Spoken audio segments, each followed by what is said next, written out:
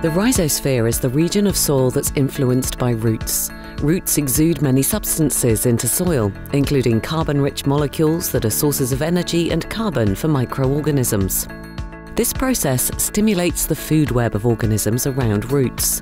In particular, soil animals increase in abundance in response to an increased activity of bacteria and fungi.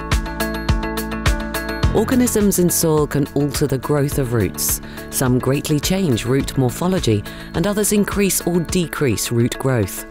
Important root functions such as water and nutrient uptake can be modified by the presence of some bacteria, fungi, and soil animals.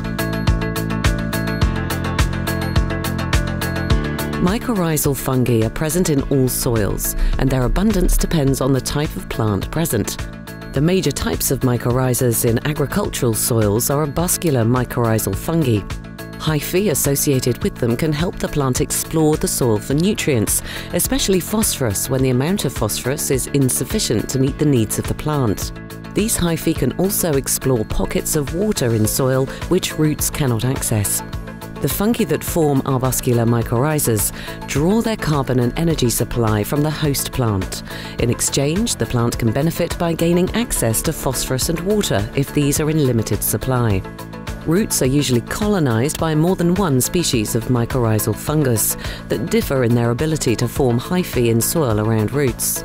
The hyphae also help in the formation of soil aggregates, which improves soil structure.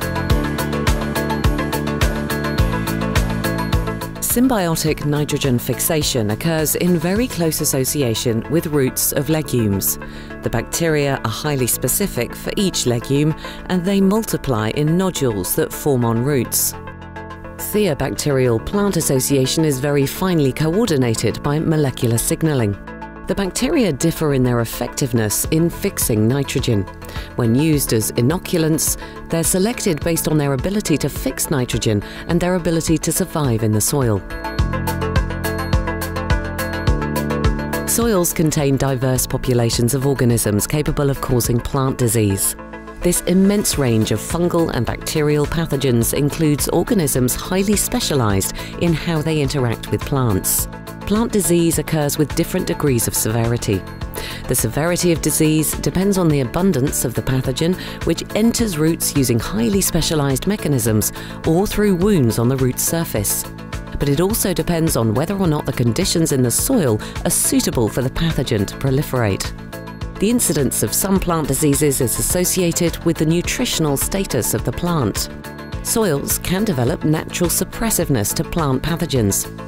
In a healthy soil, the activities of disease-suppressing organisms that occur naturally are maximized. In some situations, organisms can be introduced into soil as biological control agents.